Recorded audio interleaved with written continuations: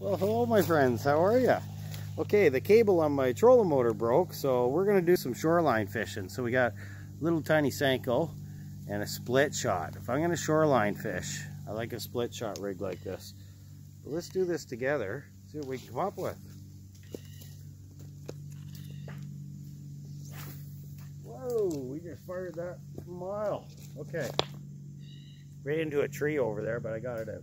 Well, where are you guys? I'm not in the picture.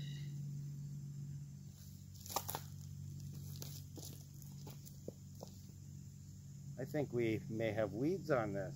And the advantage to that circle hook is it never gets weeds. So, well, never say never, but oh, and then nor does it hook trees like this. Oh, so there you go. When fishing from shore, one of the target species is a stickerel. So let's pull the weeds off our stickerel. That's a good trophy, eh? Okay. Let's fire this back out. That wasn't exactly what we tried to catch.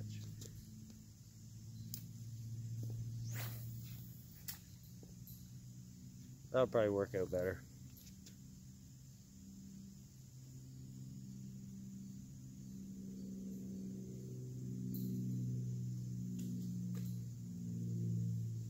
Yeah, so for the most part, that's why I use the circle hook on this thing. You normally wouldn't do that. It just rolls along beautifully. It might have got spun over or something. Because right now, like, I'm going through weeds, no problem. I could probably spin you guys a little more.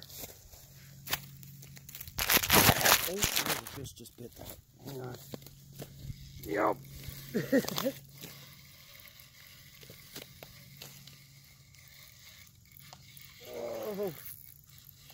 Whoa, big bass. Oh, we got a monster, boys and girls. Get over here. It's a light rig, so too cool. Well, there you go.